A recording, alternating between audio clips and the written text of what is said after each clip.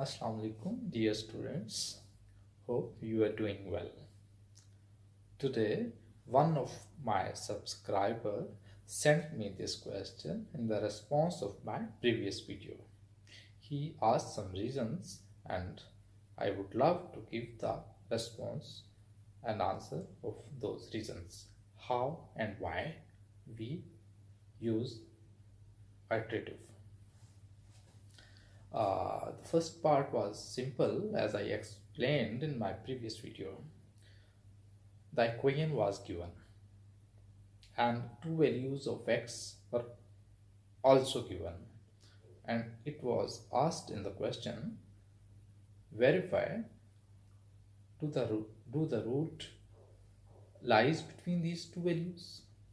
As I told you, what do? You just suppose that equation is equal to function fx. You convert that equation into function form fx is equal to x cube minus x minus 3, and then turn by turn you take one value of x and the other value of x. If both values of x gives different answer by sign, one is positive and the other is negative, then that verifies, that ensures you have the root between these two values of x. How? I can show you. Let's say when you take x is equal to 1, and you will see by substituting that value of x is equal to 1 in this function, you will have your answer minus 3. And in the same way, when you use x is equal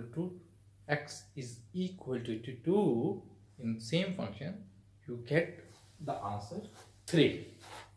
You see that if you have this function like this, when x is 1, the answer was minus 3, and when you have x is equal to 2, the answer was 3. As you know, this is continuous function when you plot this, and this value moves from minus 3 to 3 when you increase the value of x from 1 to 2. So by moving from minus 3 to 3, definitely you will pass through 0. First you will go to 0 and then 0 to 3. So this means when you sketch this function, it definitely crosses the x-axis, because x-axis mean y is equal to 0 or fx is equal to 0. So this way one is negative and the other is positive. So you need to prove only that one is negative and the other is positive. If this type of situation you have, this means your root lies between the given range. This way we verify this type of question. Now the actual question was second part. And I love to respond second part. Listen, and if you listen carefully and understand this technique, hopefully you will be in better position to answer the question in examination without losing any credit or mark. So most of the time, he himself gives you iterative equation generated from the given equation in the part 1, and there is no worry. You just verify, as I told you in my previous video, that xn plus 1 is equal to x and both are equal to alpha or x, whatever, and you plug this value of alpha or x in the equation and you simplify, and after simplification you see that the result obtained is same as stated in the part 1 or original equation here.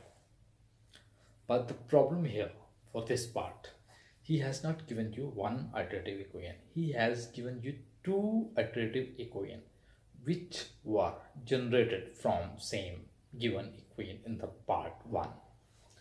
These two equations are these. And if you see them carefully, and as I told you in my previous story, if you plug x in both equations, you will see that both will converge to the same original equation. So this means I haven't discussed this situation with you. I'm sorry for that. I'm sorry for that. Now I'm going to explain it. I love to explain it because sometimes we are teacher is something, and when you ask the questions, then we can respond and we can think what is missing and what is not missing. That's why I always encourage the interaction of student. I always love to answer the questions. I always love the participation of the students. So when you respond, you ask the question, we laugh, because this way you learn, we learn, and teaching is a both way. Is double implies you learn, we learn. Now these two equations are given. Here I told you the right side of the equation, where, as I told you, xn is equal to gxn. Whenever we have equation, we always express xn is equal to gxn. This is basically, there are many methods, and in higher classes you will study many more, like Newton-Raphson method, Jacobi method, Falsy method. There are so many methods in computing, but this is the basically start. You know, here in both cases this function is gx, and iterative method holds true only when g of x converges. Converges mean that if you differentiate g of the function on the right hand side, if its derivative is less than 1, this means this converges. And if the right hand side of the function, which is g of x, the derivative of g of x, g prime x, is not less than 1, in other words greater than 1, its magnitude is greater than 1, then it does not converge in the given domain of the x. As you see in the first part, g of x is equal to x cubed minus 3. When you differentiate, you get 3x square. As you have the range of values of x 1 to 2. If you plug this range in the given function, it will not converge, because you have your range from 1 to 2. If you increase the value of x, the answer of g prime x will increase. So it will not come towards the 0. So this means your first option is not going to converge to a single root. But contrary to this, if you take second option, where the g of x is x plus 3's whole cube. X plus 3 cube root 1 over 3. 1 over 3 means cube root. If you differentiate that, you will see that you get 1 over 3 x plus 3 is minus 2 over 3. And you will see, by taking the value of x from 1 to 2, your answer will decrease. Why decrease? Because you see x plus 3's power is minus 2 over 3. If something has power of negative, instead of it increasing, it decreases. So you will see that in the given range, the second option gives you the magnitude of g prime x less than 1, and that ensures that the exact and the right option of these two equations is B for iterative method. Sometimes some teachers and some students like me, when they are not in good temperament, say take x1 initial value, and after showing 4-5 steps for both, and which gives us the right one answer, that's fine, and the other one which is not giving us convergence answer is false. No, this is not the wise way, because that will waste your time, and that's not the right strategy. After all, passing A level, you have to be in computing field, mathematics field, in computer sciences. So learn always the right way.